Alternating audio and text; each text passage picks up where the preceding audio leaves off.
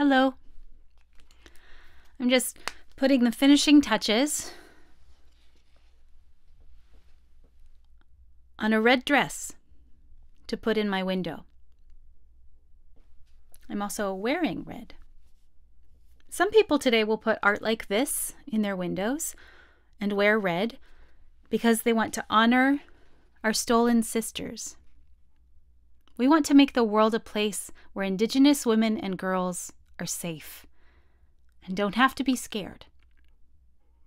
Today, I want to share with you some of my favorite books written and illustrated by, with, or about Indigenous women and girls.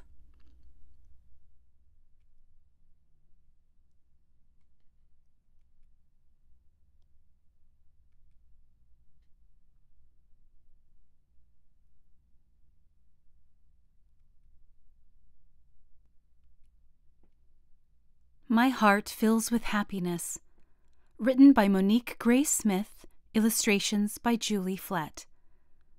This book about the simple things that bring us joy is one of my favorite books to read at story time. It's full of the things we feel, smell, hear, and do together that bring us joy.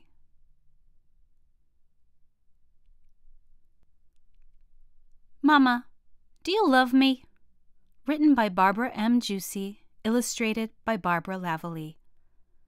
The illustration shows some traditions, foods, and clothing of women and girls from the Northwest Coast.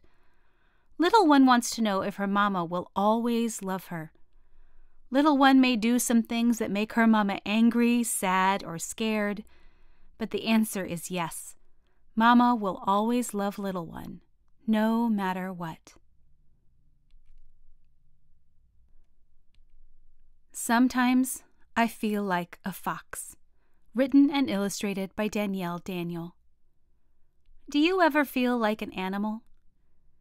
This beautiful book talks about feelings, our identity, and how we care for ourselves and others.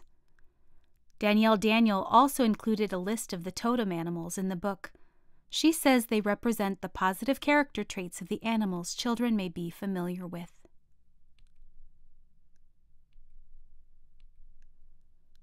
Birdsong, written and illustrated by Julie Flett.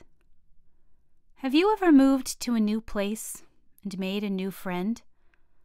Katharina moves with her mom to a new place far from her old home. She meets Agnes, an older neighbor who shares her love of art and nature. When Agnes gets sick, Katharina brings art and nature inside for her. Agnes tells Katharina the bird paintings are a poem for her heart.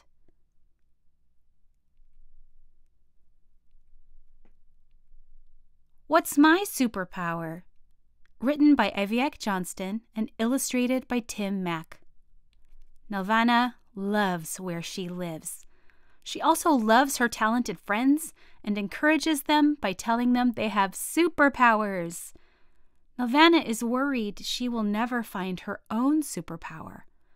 But her mama sees how special she is and helps her understand what her superpower is. When I Was 8, written by Christy Jordan Fenton and Margaret Pokiak Fenton, illustrated by Gabrielle Grimmard. Olaman has to leave her home to go to a faraway school where she is treated very badly by the people who are supposed to take care of her. She feels lonely and afraid. But when Olaman remembers who she is and the people she comes from, she realizes she is brave, clever, and that she can read. Then she is able to stand up to the bully and feel good about herself.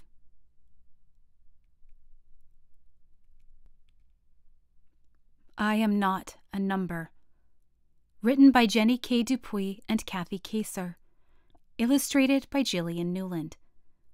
In this book for older kids, Irene is taken from her family and harshly punished at school for speaking her language. When she finally goes home in the summer, she has nightmares about what happened to her at school and is afraid to return. She and her brothers hide from the Indian agent when he comes for them, and they are able to stay at home. I Am Not a Number also includes a short history of the residential school system.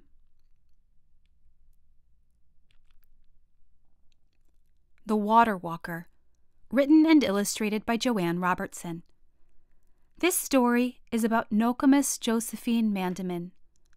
Nokomis means grandmother in Ojibwe, and Nibi means water. Nokomis loved Nibi, and Nibi loved Nokomis. Nokomis saw how people were disrespecting the water and wondered how she could protect it.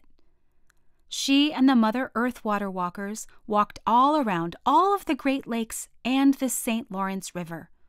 They prayed and sang for the water until many more people joined them. There is still so much more to do. Nokomis wondered, what are you going to do about it?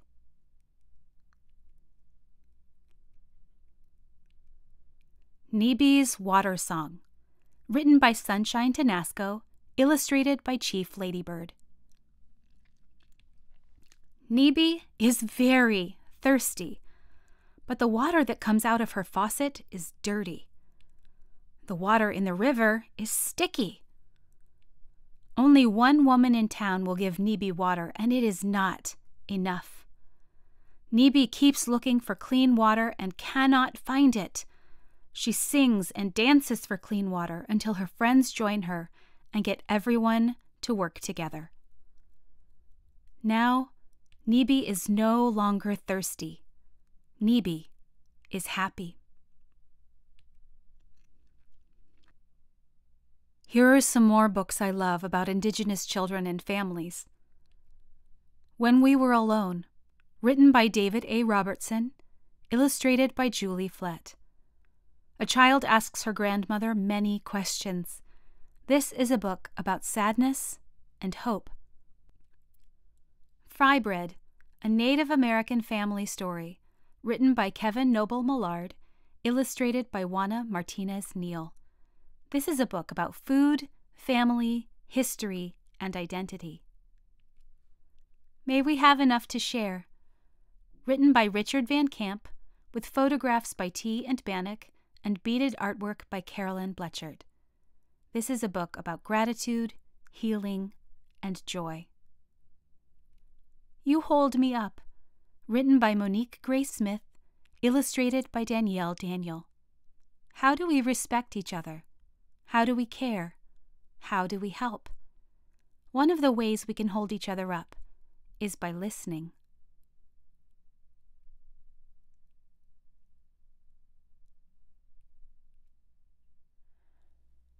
When we don't know how to start helping someone, listening to their stories is a very good place to start.